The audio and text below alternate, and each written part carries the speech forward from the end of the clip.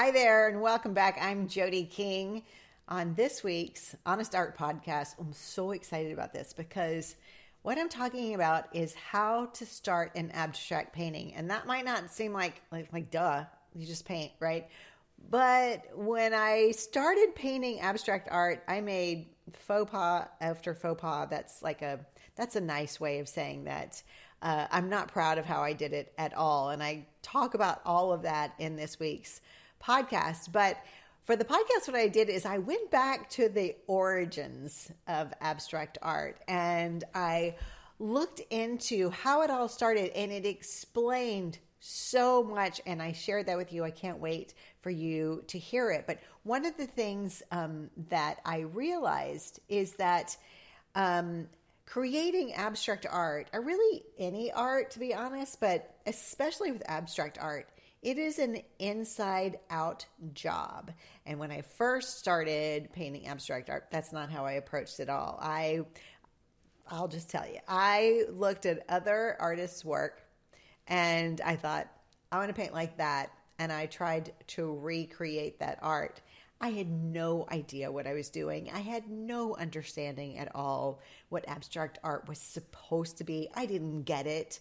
But when I started creating it, I knew what not to do. So I share that with you on this week's podcast. But here's what I want to tell you that I learned that was so important.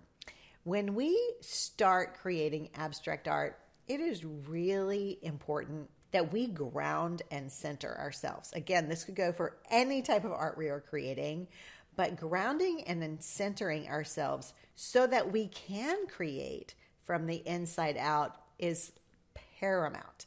Okay, so then that begs the question, well, how do you go in the inside? How do you start doing the inside out way of doing things? And what I've learned is that the best way to do it is to create some sort of ritual that helps to get us centered and present. Now, that looks different for all kinds of artists. For me, it's meditation. So I make sure that anytime right before I paint, I make sure that I have a moment to get centered I use meditation. But other artists do it in different ways. For some artists, it's simply like they love their method of setting up their space and making sure things are lined up and really making sure everything is where they want it. Like setting up their studio is almost a part of their meditation, right? And then for other people, it's the music.